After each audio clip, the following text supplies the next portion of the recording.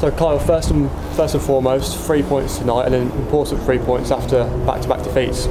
Yeah, 100%. So I think the main focus was getting the result, and we grinded it out to the end. It's not the football you're used to seeing from us, but it's the football that needed to be played today to get the result that we got. Like you say, had to grind it out, and if the 3 points were going to come in anyway, was it typical that it came like that as well?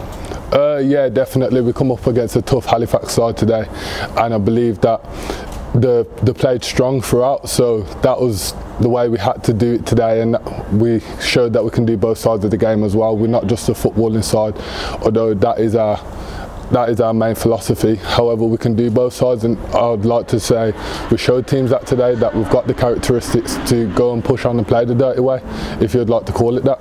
Halifax are a strong side, aren't they, and scoring 13 goals in their last 3 games. It's no surprise why. They're an attacking side, aren't they? Oh yeah, definitely. You saw that today. They're a really good attacking side, like to get balls into the box, play very direct.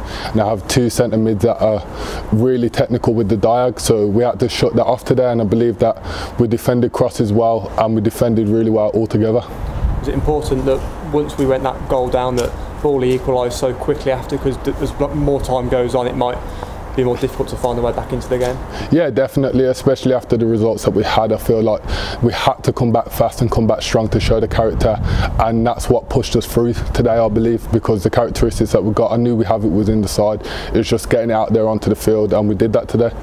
Let's talk about the moment then, that winning goal. Talk us through it, mate. Words can't describe it. It's just, in the moment, it's come down, I've touched it down. Any other day I'll probably lay it out wide and get into the box, but today I've just decided to hit it, and on the half volley you don't get much sweeter than that. Top corner as well, can't beat it, can you? Oh yeah, definitely. It's just set the standard, first goal, league goal. So set the standard. I don't think I'll ever top that one.